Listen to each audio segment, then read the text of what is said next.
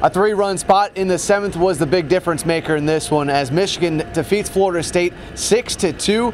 The Wolverine pitching just absolutely stifled Florida State when they got into big situations. I think that's one thing that goes with experience. They've been in those situations a lot. You can't get to a regional final or a World Series final if you haven't been in those situations a ton. And, again, it goes back to the mentality. It's one pitch to get you out of an inning, or as a hitter, it's one pitch to get you through something. And so we chased a little bit. And, I think, again, we got to go back into the game, drawing board a little bit and get after it tomorrow and make some changes. But, yeah, tip your hat to them. They pitched when they needed to, and they came through in the 6th and 7th when they needed to too. So with the competition we're facing this weekend, I think this is an opportunity for us to grow as a team, the entirety. So not only our pitching staff, our hitters, the momentum, like everything we can learn. So anytime you're facing elite competition and an experienced team in the sense that Michigan is, you want to make sure you get every opportunity to grow your program and your team. I don't think the score really reflects what the game was like, but right now, I don't think the wins and losses and scores really matter. It's a matter of us getting better individually and as a team. So